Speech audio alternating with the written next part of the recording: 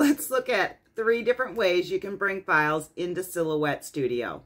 Hi, I'm Brenda Lambert. I'm a TJC licensed instructor for Silhouette. You found your way to Silhouette success, and I do hope that you plan on joining our little community. We would absolutely love to have you. This is a quick tutorial with a lot of information, so if everyone is ready, let's do this. When you're using the basic or free edition of the software, you are able to import files from this list here. You can pause to read, but most often you're going to be working with vector files, and in the basic edition, that means either DFX files or Silhouette Studio files, or you can use raster images, think JPEG and PNG, and use the trace panel to turn them into vector files. We can get into more of that at a later date. Right now, we're just going to figure out how to get these images into Silhouette Studio.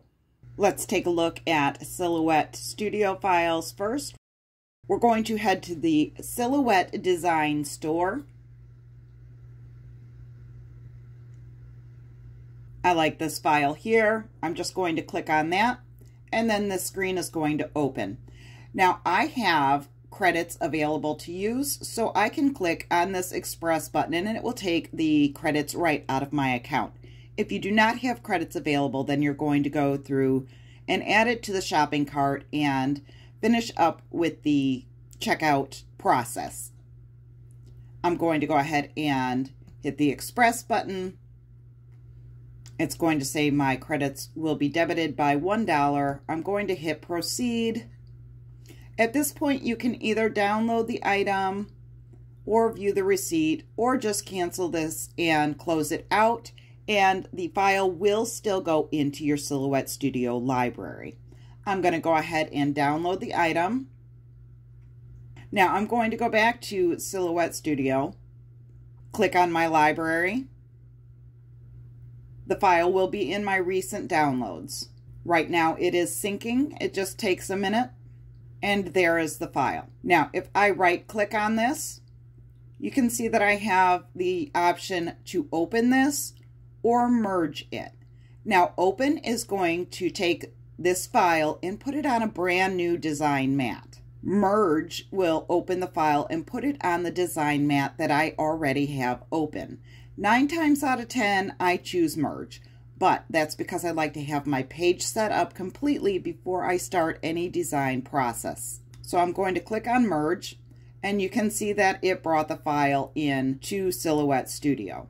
If you go to a site that sells designs like Creative Fabrica, you can find DFX files to purchase for download.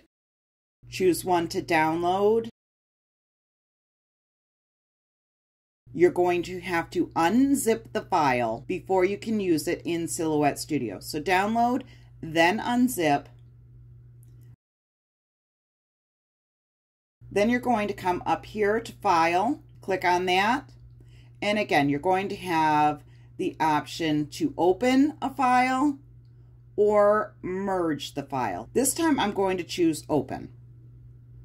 This will take me to my downloads. I need to find that unzipped folder, open that up, and choose the DFX file.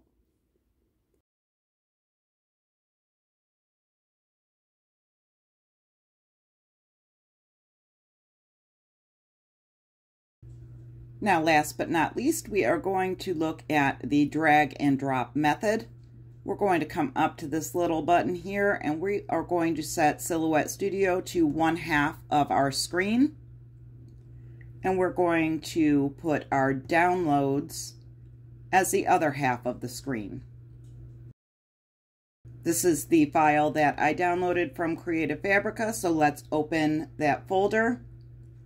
And now we can just grab this DFX file and bring it right onto the mat.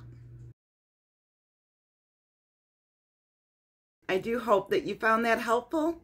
If you have questions or just want to show off your work, go ahead and head over to the Book of Faces. Join our group. It is Silhouette Success over there as well, and I'll put a link in the description below. Now go create something amazing, and I will see you in the next video.